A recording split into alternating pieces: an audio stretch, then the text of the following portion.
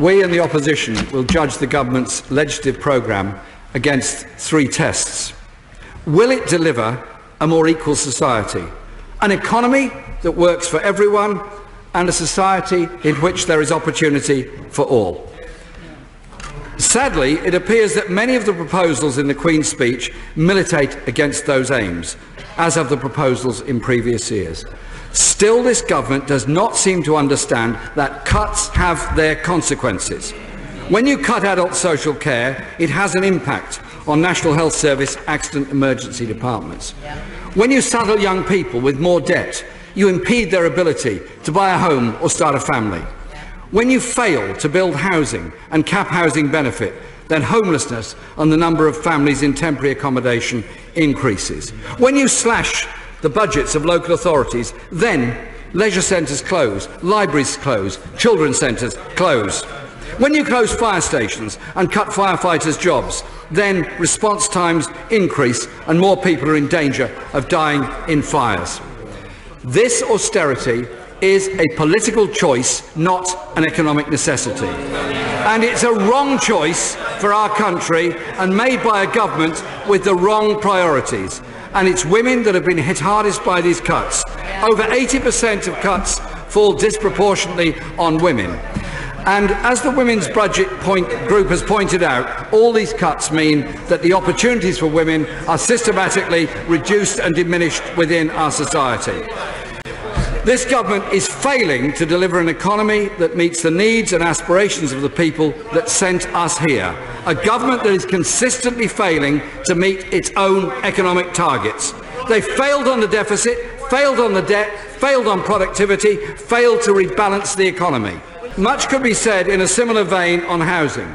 The government claims to aspire to build a million new homes. The reality, however, is that house building has sunk to its lowest level since the 1920s.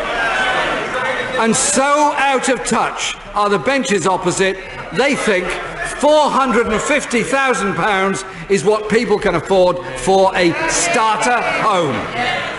Mr. Speaker, this government is failing to deliver even on its own proposals, though often that is for the better. The Prime Minister said 2 weeks ago, we're going to have academies for all, and it will be in the Queen's speech. But just a fortnight later, there is no sign of it. Parents, governors, pupils, teachers and head teachers will be relieved to get final confirmation today that the wrong-headed proposals to impose forced academisation have finally been dumped. They've been forced to back down, Mr. Speaker, on a number of issues in recent months. On tax credits, on the Saudi prison deal, on police cuts, on cuts to personal independence payments for disabled people, on the solar tax, on the tampon tax, on freedom of information, on Sunday training and on aspects of the trade union bill and the housing bill. To call it disarray would be generous, but that's without discussing the resultant black hole in the government's finances. But perhaps, Mr. Speaker, most worrying proposal of all is the decision to try to seek to redefine poverty and deprivation. Apparently, it's all about instability, addiction and debt. All things you can blame on individuals, about which governments like to moralise. Well, no, Mr. Speaker. It's about 1 million people in our country using food banks, about record levels of in-work poverty. The fact that absolute child poverty after housing costs is up by 500,000. That poverty is up in disabled households on the same basis. That homelessness has gone up every year since the Prime Minister took office. And that last Christmas, Mr. Speaker, 100,000 children spent that festival in temporary, insecure accommodation. And the causes of this?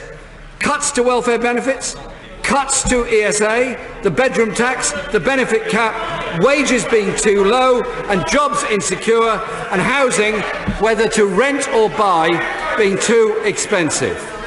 Mr. Speaker, you don't tackle poverty by moving the goalposts.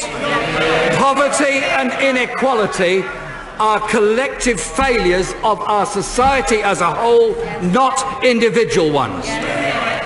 We know on this side of the House that decent public services are necessary for a good society, but that they depend on tax revenues.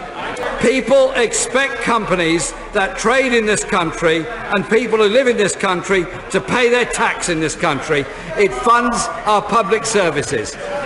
Aggressive tax avoidance and tax evasion are an attack on our NHS, on our schools, on care for the elderly and disabled people, on social security, and prevent poverty, homelessness and destitution.